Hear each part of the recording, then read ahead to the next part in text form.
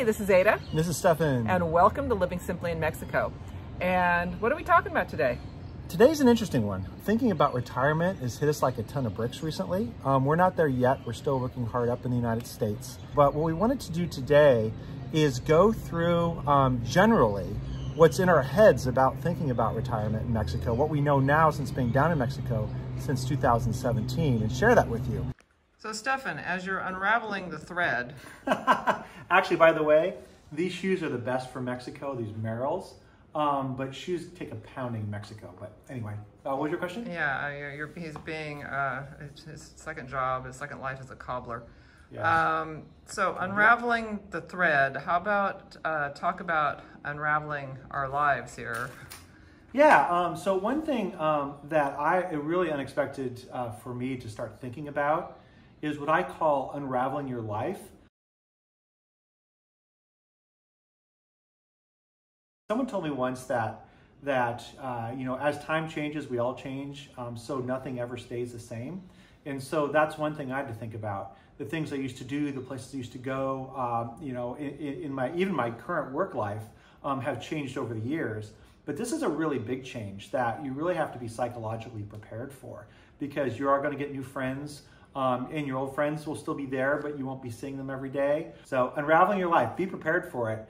We haven't moved yet, but it's an emotional thought when you get there. And it's an emotional thought even now for us planning it. Well, look what we have here. Ada's gardening. Uh-huh. Ada. Yes. So, why should people consider retiring in Mexico? If you like to garden. You like to garden? I hate gardening. Ah. Okay. I don't like bugs. I don't like gardening. What do we have in Mexico? Bugs and gardening. No. You know what? Why should people retire to Mexico?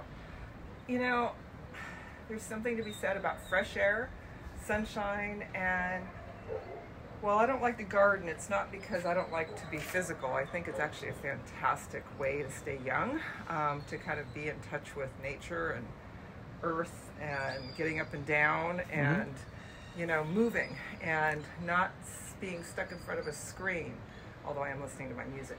Yeah. You know, and it's just, for me, movement is important in multiple realms, whether it's actual physical movement, whether it's movement of just your brain and being in a place where you're challenged, you know, linguistically, although it's not too much of a challenge here, but if you want to be challenged linguistically, it's here. You know, you want to be challenged culturally, it's here. You want to find you know, a community, you'll find your tribe, it's here. What you're saying is something very different than what a lot of people think and why a lot of people retire. Because a lot of people retire in Mexico because they perceive it's cheaper, right? And I think that's changed especially over the last year or two, just because of the exchange rate for one, and also too, I think because of the demand. You know, it is more expensive to live here, but it's more expensive to live in Puerto Vallarta than it is to live in parts of the United States. Yeah. So we're sort of desire to this being our final stop, I guess. Which is still a process. We're not anywhere near that. But it's why wait till you're dead to finally do what you want to do? Between medical science, between education and understanding what it takes to have a healthy lifestyle, I'm planning on taking advantage of all of those things. So now, granted, you could still get hit by a car coming around the corner, you know, and all of that. But you know, going up and down stairs on a daily basis. All right, as a physical therapist, the number one reason people end up in a nursing home is because they can't get off the toilet. So if you are continually going up and down stairs, and you're not just sitting, you know, on a flat, nice surface and, you know, whatever, you're going to be using all the things that are going to help you in the long term. What I see is there's a different cultural dynamic. Is coming down here, you should start to learn the language, see a different culture. And I think a lot of folks from the United States and Canada have no idea the vastness and the richness that Mexico has to offer. So it's a whole nother world that's very close to where you were from, if you're from the U.S. or Canada, that you can see and experience and provide a whole new, experience for your mind and kind of build those neural pathways, as you grow older and try to establish yourself in a very different environment. So I find that really cool. Look at you with the neuroscience Yeah, talk. Wow. exactly. I hang around you too much. Very proud of you. All right, the next thing I would say, I think number 3 on our list is personal items and getting rid of things. Speaking of that, we're doing the trash right now. Yeah, it looks like I'm gonna set someone straight here though. So we also have Marilyn with us, making extra noise. So Ada, what's your thoughts on personal items? You're getting ready to... I love getting rid of stuff. Yeah. I thrive on getting rid of stuff. I think you have more of an issue getting rid of stuff than I do. However, I do have a weak spot. What's that? Anything that has to do with fitness equipment. Fitness equipment, yes. Well, it's a big thing because we're not talking about getting rid of little things. You got a motorcycle coming here. We're talking like big things, like cars, and we have an old boat and trying to sell an old boat. And then there's all the sentimental items. Those are the tough ones. Like I have a bicycle that I've had since college, which I have no problem getting rid of my bicycle, yes. but I want to use my bicycle, so yes. I'm not getting rid of that. But stuff like that I think is worth thinking. Then there's the mementos, like my parents had china and silverware. It's like, oh, this is ours to pass down through the generations. And so, what do you do with stuff like that? And this is why I am so happy we don't do gifts. Getting rid of all those items, not only mentally to get rid of them, here comes the cars driving like a mad dog. Not only getting rid of those from a mental perspective, but literally selling things, and that takes a lot of time. And so if you're thinking about retiring at some point and you have things you haven't used in a while that are just, laying around. I just hit Ada with a bag. Didn't mean to do that, Ada. Anyway, if you think about that, you have stuff laying around that you're not using now, but say you want to do something in 5 years, start getting rid of that stuff now. Extremely important. And also think of it this way too, is if you have children and you're looking to give something hand down to generations, really take an honest assessment if they really want to have your stuff, right?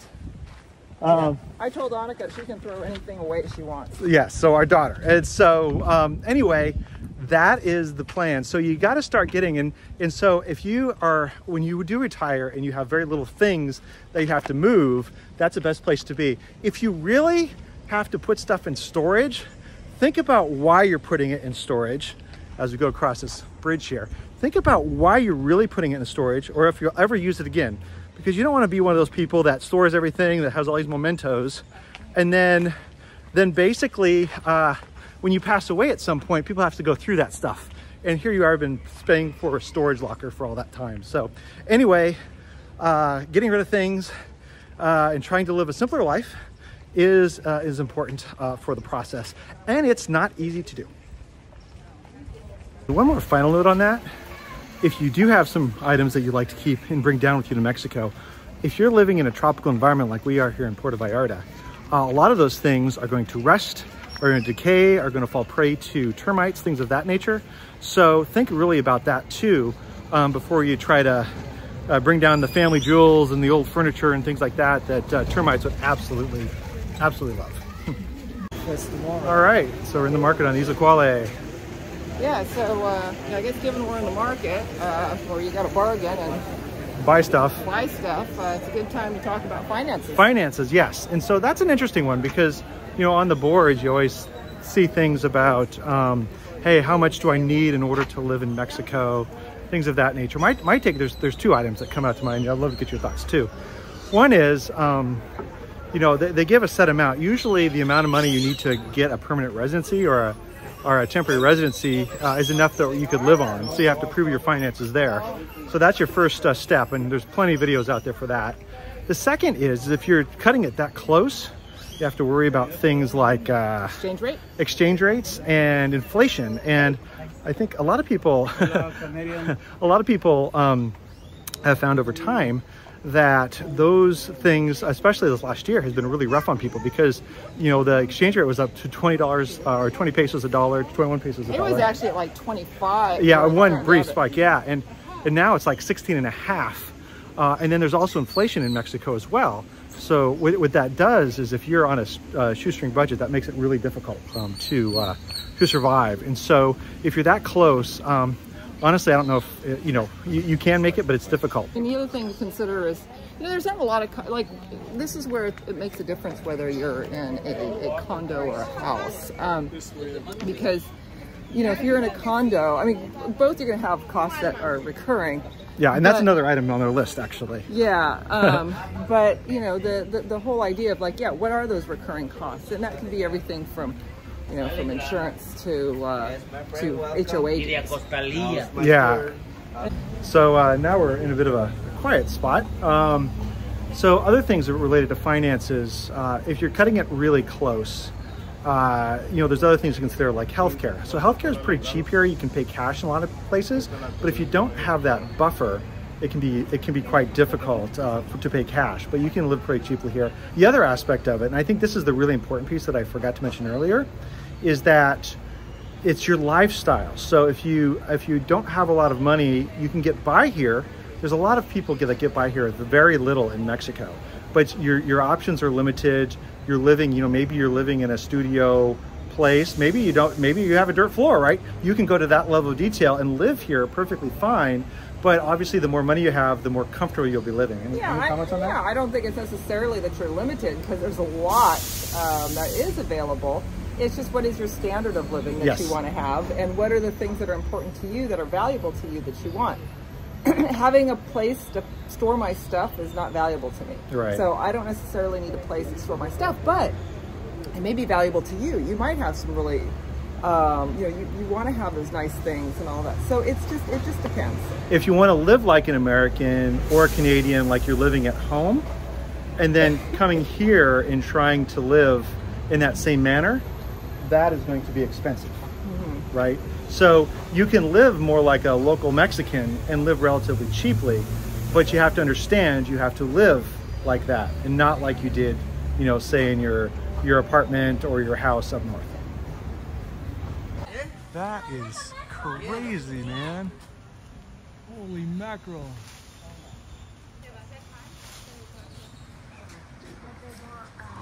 Oh. That is a long ways up there. Look here on the Isla. This is pretty exciting news, actually. A little bit of buzz in the neighborhood. The bistro is coming soon. Okay, the other topic du jour is renting versus buying a home, right?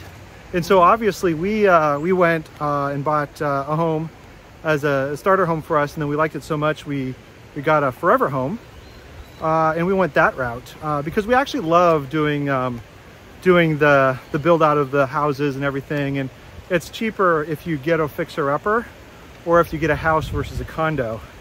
That's what we found, and we've really enjoyed it here. We made the right decision after a lot of thought prior, although our purchase was really quick. Renting, I think, is another great option, especially if you're not sure exactly where you're going to be longer term. That's a good way to figure out if you like the neighborhood. Yeah. And you know, here's the thing with neighborhoods, and we just experienced this as well, kind of looking to see the difference between, you can be in the same neighborhood and there's such a different vibe. Yes. Inside different houses. So we literally, I probably saw 2 or 3 houses on my street of some of our neighbors this week that I actually hadn't been in before. And it was really, really interesting because it's like completely different feel, completely different noise, different views. And so, and you know, and different pluses and minuses. So, so that's the thing, you know, you might like a neighborhood, but note that it may be the neighborhood you're looking at, but also the type of house and what you want. Right. Do you want a house with a view? Or do you want a house that's in a certain neighborhood? Do you want a house that feels like it's in the thick of things?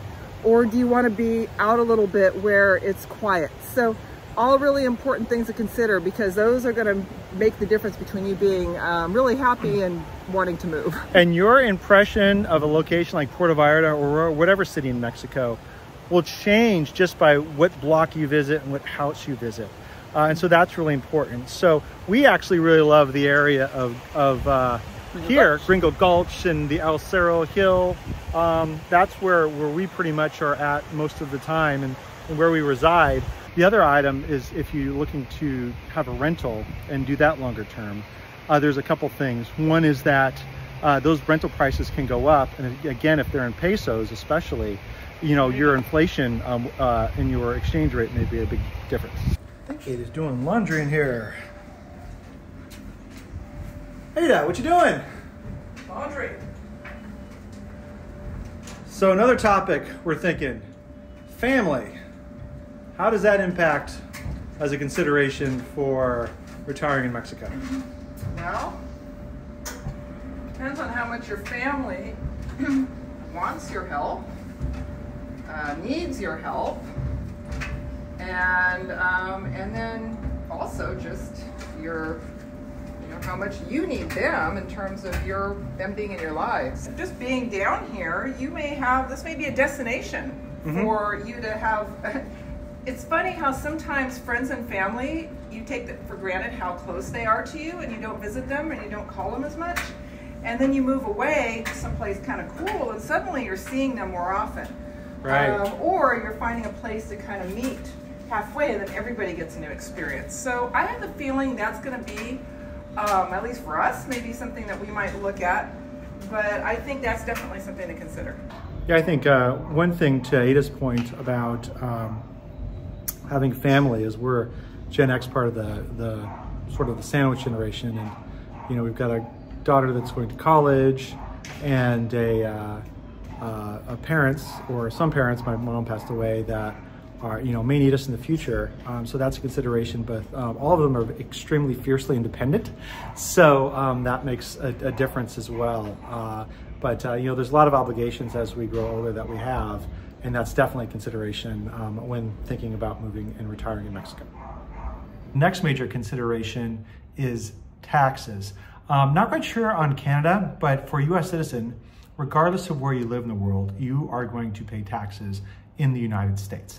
And depending on what state you're from, you may have to also pay those state taxes as well. One thing that you can do if you are expat full-time is there is a foreign income exclusion that is quite substantial that you could take advantage of. We are not tax experts, by the way, and this is just our knowledge as we know it. If you have some additional knowledge, please comment and correct or add to what we have to say.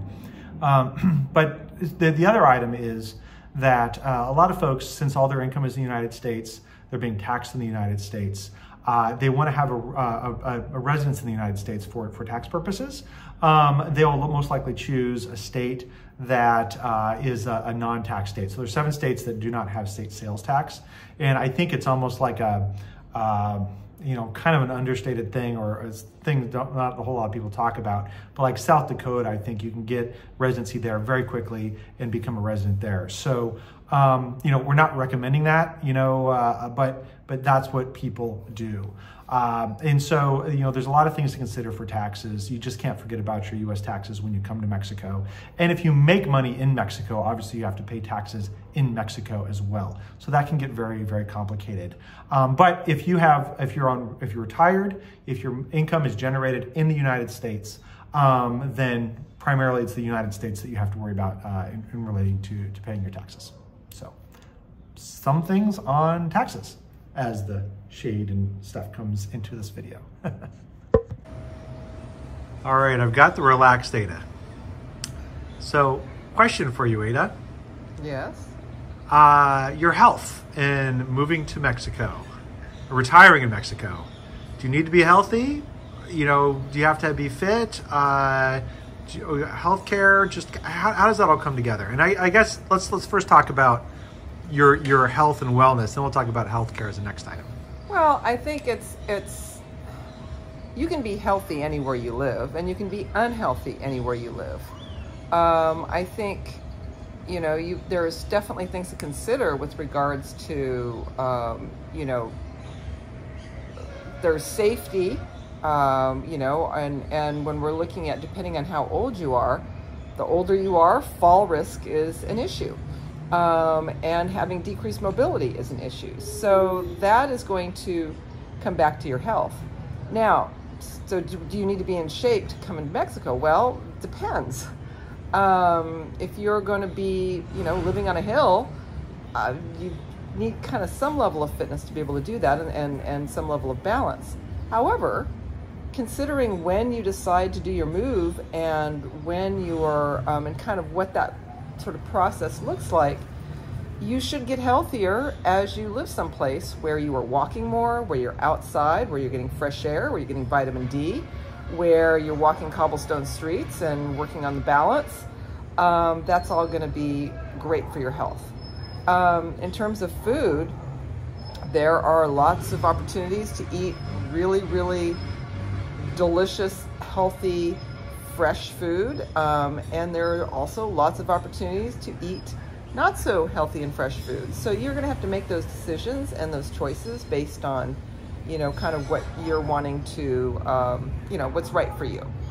And then with regards to healthcare, medical care, there may be some drugs that you may not be able to get here. And that may depend on if you're, maybe you do have cancer, maybe you have something that is a more significant medical issue. Depending on where you're at, are you on a trial? Are you are you on some drug that is not yet generic? So you can get most things here, and including cancer cares. We have a friend that has told us about some of his experiences, and but it's those are going to be your decisions that you're going to have to make. And I think having some level of health insurance somewhere is going to be important. So once again, you'll have to figure out, do you get the insurance here? Do you get the insurance back home? Yeah, that's the next item that's on our list, is actual health insurance.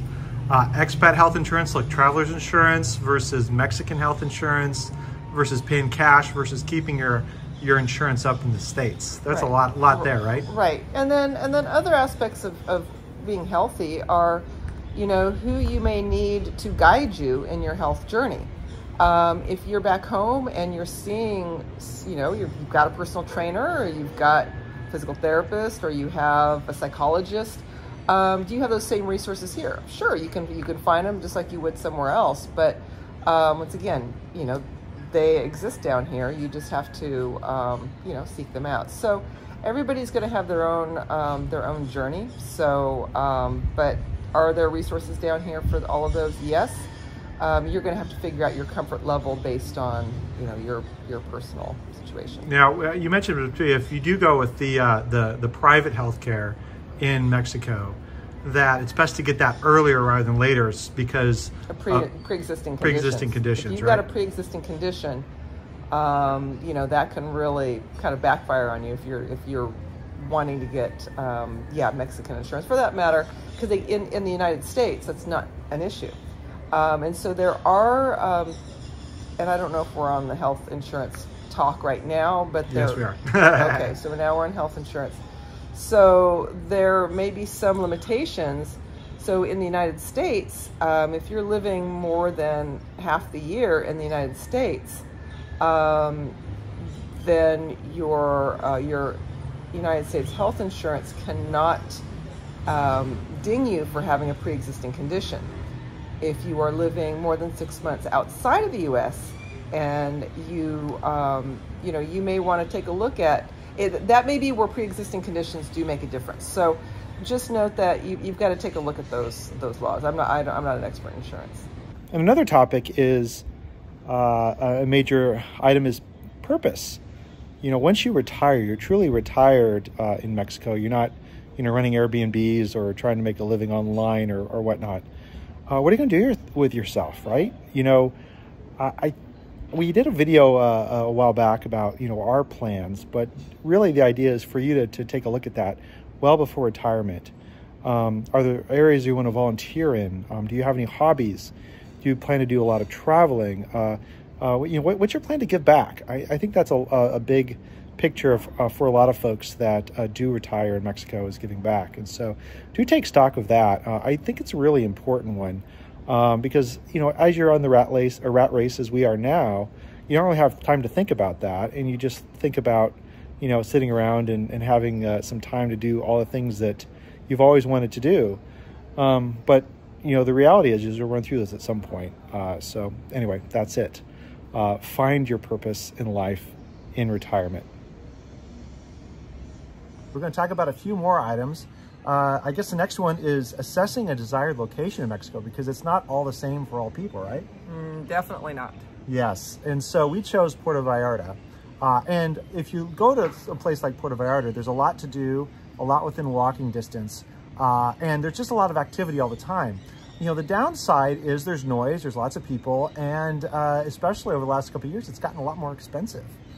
Yeah, I mean, and for some people, some of those things may not be disadvantages. Those Right. might be advantages. You might like it that there are that there is noise and there's life and it's vibrant, and others may be seeking peace. So yeah, it really does depend. Yeah, and you know, other areas to consider, or actually to think about, is Puerto Vallarta in the summertime is extremely hot. And so a lot of folks like the more cooler mountain type climate. That's one thing to consider. Obviously, if you're looking to get integrated more into society, here in Mexico, you know, maybe you go into an inland city where there's less tourists, and then of course areas that are less expensive too. And so there's a lot to consider when looking at a location, as well as also too access to other parts of the world like the United States or even further abroad. You know, maybe Mexico City's your speed, right? So there's all things to consider. So just wanted to point that out here. It's not all the same for everybody. We really enjoy it here in Puerto Vallarta, and we love it. I don't think we would choose another place. We have no second guesses, right? No. Yeah, not on our end. So anyway, that's location. There's a lot of legal things to cover here. I think one of the big areas is temporary residency, permanent citizenship, those sorts of areas. That's the first one. Do you have any comments on that, Ada? Yeah, I do. And then other things in terms of legal are also just thinking about, well, I know you have a couple other ideas, but also if you do decide to buy, you know, property Trust. or such, yeah, that's going to, you will enter the legal realm, but it's kind of part of the process. Yeah, let's talk about that next. So head into the, what are your thoughts on like permanent residency? A lot of people will come here in the past and they'll stay a tourist, and then every so many months make a run for the border to re-up the tourist visa and go back and forth. Mexico is really clamping down on that. And so that's one area. And then most people come in as a temporary resident, right? Yeah, and I know that there's been some, you know, it's not, you can read like in the, you know, online, you know, kind of what the requirements are, but that's not an absolute, because we've had friends who have been kind of fast forwarded through the process, and it may be because they actually own substantial properties. You know, like they even though they were, you know, generally it's usually I think a 2-year for the temporary, and then you can get your permanent after that. They actually were kind of fast tracked a bit. They had their temporary, but they were able to get the permanent quicker because they own several properties and they're actively, you know, working with those, and this is really their home base. So yeah, there's going to be some wiggle room, and that's also true. I mean, that was true on my side. I'm not going to go into detail on mine. You got a video on it, right? Yeah, there's actually a video on when I got my Mexican citizenship, because my mother is from Mexico, and so I was able to do it that way. But there was even, like I said, not even absolutes there. So my experience was my experience, and I gave it as much as I could, but it's going to vary a bit. I do know that some people, with regards to when they're going through that process, there are definitely resources like we have Nestor. Right. We've actually featured on a couple of our videos that there are people that are here in Mexico, or, you know, maybe back in the States, but here in Mexico, that actually will facilitate the process for you here and go with you to the appointment, help to be, you know, just an interpreter. And also they've done it so many times, they'll really help you through the process. And that may be well worth it in terms of the headache of going, make an appointment, and then realizing you're missing a document. Yeah. You know, that's having somebody that's there to help you and paying just a little extra on that may make that process a lot smoother. Yeah, and we'll put Nestor's Facebook link down below, but his last post this week, he was literally sitting in line before places opened early in the morning so he could get in and get people processed. So that's one key thing. And the other thing about that too, obviously your finances do matter. Obviously they don't want folks that are coming to Mexico that will need some sort of financial support once you get here. And so there are some barriers there that obviously there are many videos on that to be aware of. The other item is of course trust for property. So if you plan to own property, you know, there's a lot of myths out there. It's like, oh my gosh, you don't own your property and all this other stuff. But, you know, if you are a certain a distance from the coastline, or I believe the border. Like 50 kilometers, yeah, something along those lines, you have to have a trust to own property. But if you are not a Mexican citizen. Exactly, yes, yeah. And so the idea there is you just get that trust and you pay for the trust on an annual basis. It's, you know, it's some money, but it's not too terrible. And I don't think the price of the trust actually, it's not connected to the price of the house, because we have two different houses of two different values, and the trust amount is virtually the same. I mean, they're with different banks, so there may be just a slightly different amount, but it's generally about the same. So I may be wrong if you've had a different experience, but that's been ours, and it hasn't really changed too much. It's not like it was one amount one year and then it all of a sudden jumped the next year. Once again, that price may go up over time, but it doesn't seem to have the same at this point in time. And we've had our property since in trust since 2018. Doesn't seem to have a large jump from there. And on this house, Ada was a citizen at that point in time, but we decided to go with the trust anyway, just because I'm not a citizen, and then just, you know, it's legal documentation that is actually, you know, puts things in perspective in your favor, just like a trust would in the United States. And so I don't think of them as sort of an evil thing. Think of them as another way to drive clarity in your ownership. Makes it easier when you have beneficiaries and such. So, and that was for us, you know, we wanted to make sure that that was a smooth process. Because anytime you have any foreign land, you know, and if something happens to us, you know, it's good to know that, you know, things will be smooth for the next round. yeah. And another thing too, getting back to Ada's being a citizen, if you're a dual citizen, yes, you know, the U.S. will watch out for you as still a U.S. citizen. But if you're a citizen of the country that you're residing in, obviously you have to follow those laws as a citizen. And so there are some things there. I am not an American when I'm here. Yeah. I exit the U.S. as a U.S. citizen, and I enter Mexico as a Mexican citizen. So I can't go to the U.S. consulate and ask for help because I am here as a Mexican. So those are the things that you may want to consider. And you can qualify for a Mexican citizenship, I believe, after 5 years. I don't know. You know what? Look it up. Look it up. You got to be able. There's some language requirements at that point in time, and knowing some history and such. Kind of similar to the U.S. side of things, except for the U.S. doesn't really have like so much of a language requirement on their side. So and of course also too on the legal items, just to kind of wrap it up. You know, it's not like the same legal process here. If you fall in a pothole walking down the street where there shouldn't be a pothole, you're not going to be able to sue anybody. You know, obviously it's less litigious here. If you fall in our house, we're not liable. That was it's you really can't go. Yeah, and I think a lot of people like that because it's a little bit of a laissez-faire. It's like, you know, you have control over yourself. You have to watch out for yourself because the legal system here is not just gonna you know, have that safety net for you. This is in more your realm as a physical therapist and aging and wellness. But the other thing is, you know, your later years, obviously you're looking to retire in Mexico. But what happens when you get in your upper 80s, 90s and beyond? And so those are some things to consider as well. Ada, do you have any thoughts on that? Yeah, well, we have some neighbors that are actively sort of in that process. They've been here for over 25 years. And you know, they've got places. You know, some had places in other areas. You know, in other countries. And they're making that decision right now, realizing that, you know what, the house that they're currently in, it has a lot of steps. There's a lot of caretaking for that particular property that was fine for them back when they maybe bought it in the 80s, 90s, or, you know, early 2000s.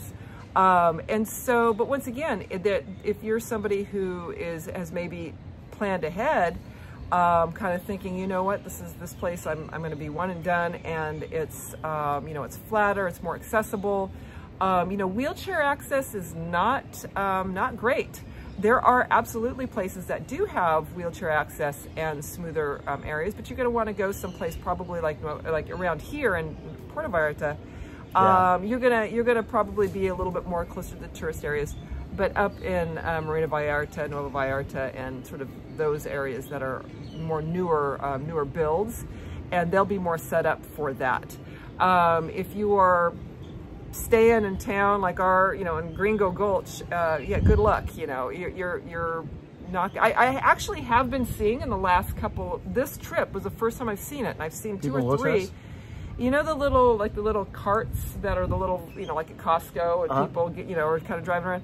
They've got, you know, kind of hardcore versions of those that I've seen kind of going down the street with all-terrain. Yeah, it's kind of like an all-terrain kind of mobility vehicle with, and they're maybe with another person. So, so it's not that it's not possible, but it's just a matter of, you know, maybe you need that to get from point A to point B, but you're fine within your house because you have proper railings. I've talked about, you know, we may need to put railings here, not so much for us at this point in time, but actually for extended family that may be in those, you know, kind of upper years, or guests that we have that are older than us. And one last thing, which we haven't really thought about much, but is certainly something to think about, is if you are in Mexico and you die, what do you want to have happen? Do you want your, you know, shipping back to the U.S.? You're going to get cremated, buried here. What are those plans? So, you know, you're kind of thinking ahead funeral arrangements depending on where you are and how much of a planner you are. You may want to just take that into consideration. But we haven't even stepped there. But, yeah, but we will, yeah, definitely. We will. This is the last 14th point. I think this is a really important one.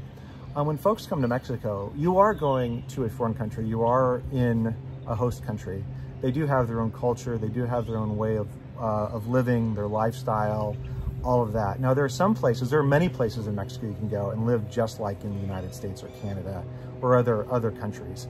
But what I would say is, as much as you possibly can, embrace the culture of Mexico. That's what really is enriching about living here. And by the way, it's also a lot more inexpensive. There's a lot of things to do. And, you know, if you start learning the language, learning the culture, learning what makes people tick, and making a huge difference, you know, that I think is a really important part of being down here. Ada, do you have any thoughts on that? Or? Yeah, there's obviously things are done differently, and there's going to be this desire to want to change it and make it more efficient. And you're going to find that people don't necessarily, you know, this is how they've lived for as long as they've lived, and they want to continue that. So, yeah, it is tricky because, you know, I'm one of those people that is an efficient person. I don't necessarily have a lot of patience sometimes, and boy, I have to learn it, you know, to kind of say, you know what, I'm down here, and 5 minutes in Mexico is not 5 minutes in the U.S. Right. So it's you just have to kind of just mentally recalibrate and just go with it, and just know that, you know, you're down here. If you're gonna have to wait, it's not a bad place to wait. Hopefully this video helped out a little bit, a little bouncing around with some topics, these major ones that came to mind, because, you know, it's not as simple as I'm just going to sell everything, move down here, sit on the beach and drink margaritas. Well, and like I said, we're 5 years continuing in the process. Yes, yeah. We're not, like I said, so that's you know, I think the stress may come sometimes when you are on a timeline. Yeah. And so if you can sort of think about what that timeline looks like, the more you're able to spread out, you know, it may reduce some of that. I know that when timelines get condensed is when things can get a little bit brutal. So, yeah. Yeah, and if you're 1 year out, if you're 5 years out, if you're 10 years out, now's the time to start thinking about what you want to do. because it'll make a ton of difference in the world. And enjoy it, embrace it. That's the fun part of planning and looking forward to something exciting and new. So I guess that's it. Check out our Facebook group. Obviously, we'll have more stuff in there. And check out our other videos. There's a lot of other content if you're a first-time reviewer. And of course, like, subscribe. Since we are also doing a lot of changing ourselves, we'll probably have videos a little less frequently. We may have 1 or 2 coming out, but we got some TikToks that are kind of yes. We have some not old footage, but different footage that kind of bonus footage that will be kind of sprinkled in there along the way, especially if we're not necessarily down here to do a full-length video. So if you're not on TikTok, it's up to you to join. But we usually do post what we post in TikTok inside the Facebook group, so you'll see it there. Yeah. Join the Facebook group. That's kind of the primary. And then if you want to do the TikTok thing, you can do that as well. But anyway, great catching up, everybody. Shoot us a note. Please make comments. We really enjoy those. Get the engagement of others on this video and in our Facebook group. So thank you so much. All right. Take care, everybody. Bye. All right. I'm with Eddie here at Eddie's Hair Salon, and another question for the video, and that is, so Eddie, you're from the San Francisco Bay Area. Yeah. And then you moved down to Puerto Vallarta. Yes. What was your biggest stressor or thing that was difficult during that process? Wow. Well, we didn't have internet. We had, remember AOL? Yeah. The Yep. Oh man. You're connecting. Yeah, that's how I met Ada, another story. You had to do the footwork. Yeah. And you had to learn Spanish. Yeah. And you had no auto translation? Well, but I mean, to get from no auto translation, and you couldn't go into some Facebook page and go, where's the best place to get tacos after 10 o'clock at night? True. Yes. And answer those stupid questions, because those are stupid. Yeah. And so, because back then you had to just get in the street and meander and figure it out. Yeah. And there was nobody that was going to clear it up for you. Right. Most people were always very kind and very helpful, but that was the biggest stressor, because then, but at the same time, it forced you out of your comfort zone. Right. And made you interact with locals. That's true. It was challenging, but I look back and it was the best thing for me. Yeah, no. Because if you have that kind of cushion, you go, I don't want to go and talk to them. I'm too embarrassed. They're busy. I don't feel confident. My Spanish isn't very good. They're not going to understand me. So you don't go. But if you have that cushion, you go, oh, besides this person. Yeah. But it made you get it. That was the biggest one. And I guess the only other one, that was it. Now, how about leaving though? Anything from leaving? Or are you saying, I'm out of here, I'm done, all good? Yeah, no, I mean, there's, I guess, shopping and good Thai food. That's good. That was good. But then, fast forward, we were able to get Amazon here, and then, so then you started to feel like, well, we still have access. Yeah. That's probably what's interesting for me, I think you brought up 2 points, right? The first is Facebook, because if folks here, if you don't know, most places don't have websites, but they have a Facebook page because it's easy, right? So you can find anything pretty much via Facebook, any small business. Correct. Then the other thing, and I think this may drive it a little bit, is that when I go out to eat or do some things, I find myself, and I'm trying to go against this more now. I find myself sitting down. It's like all these people that I'm sitting around eating, which I thought was kind of a different place, all kind of look like me. And I got to get out of that, right? Yeah. Got to totally get out of that. I think that's it has helped me live here and feel like I belong here. Yeah. I don't feel like an outsider. I don't feel like I'm a tourist. And, and I would take the bus. We didn't have Ubers. And if you don't want to pay the taxi or you were on a budget, and FYI, the peso was exactly, when I moved here, today, what it is today, it was when I moved here. So funny. So I did, you go, okay, you take the bus, and hopefully they would understand you. If not, you got on the bus, and wherever it let you off, it wasn't the end of the world. Yeah. And I think that I think age has a lot to do with it. Yeah.